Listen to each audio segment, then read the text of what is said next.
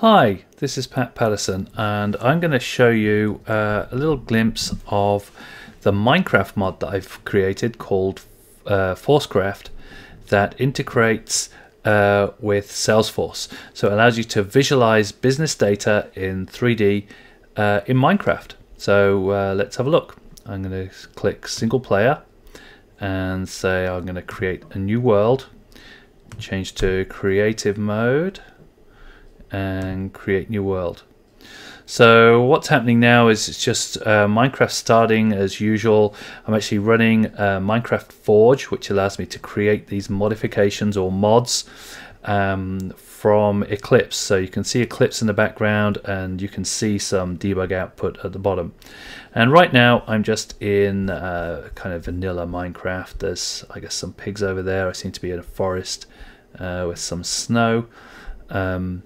But what I'm going to do is say /login, and what's going to happen is it's going to switch to the Forcecraft dimension. Now, if you can probably see there at the bottom, if you've got enough resolution, a whole bunch of names popped up, spawning contact, and then a bunch of names, and here we are in a dimension in Minecraft with a building for each of the accounts that is in my org. So it's a demo, or rather a developer edition org, so you might be familiar with some of these names. What do we got here? We've got Gene Point. Let's have a look at this guy over here, see who we've got. And this is, oh, it's Edna Frank, so in fact it's a lady, but this is it's a Minecraft villager with its own AI. They tend to wander around.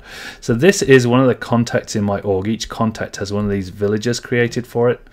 If I go back to Gene Point, running around here, going to open the door, then I look inside and we can see that each account has multiple levels, and each level is associated with an opportunity. So here's Gene Point SLA. If I go up these steps up to the next level, I can say this one, see this one is, what is it, Gene Point Lab Generators. Is there another one?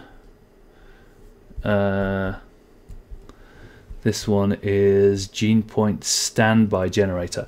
Okay, so these are opportunities on the Gene Point account, and if we have a closer look here, we can see that there is a sign for each stage. So perception analysis, proposal, price quote. This one's already set to closed won. So let's have a quick look at it in regular Salesforce. What's this? Gene Point Standby Generator. So here's my recent opportunities. I can actually just search here. Gene Point Standby should give us it. There we go. There's the opportunity. As you can see, it's closed won. Let's have a look here, see what happens now when we change it to say back to negotiation review. Okay, maybe we were a little premature with that. Okay, I'm going to press save, go back really quickly here, and did you see that? What we've got is a connection to Salesforce. So not only are we reading the state of the opportunity and setting the switch, but when we update it in Salesforce via the streaming API, we're getting a notification to flick that switch. And let's have a look what happens when we say closed won here. So we flick that switch, and what should happen? Oh, that he ran away, but that contact came by. There's a message here.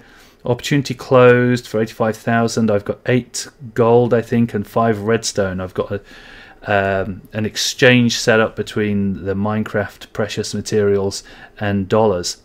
And if we go back, remember we flicked it here to closed won.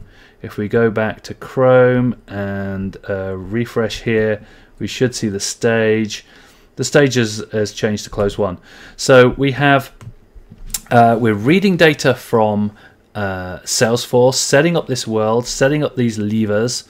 We are subscribing to the streaming API, so when we make changes in Salesforce, I can show you that again quickly.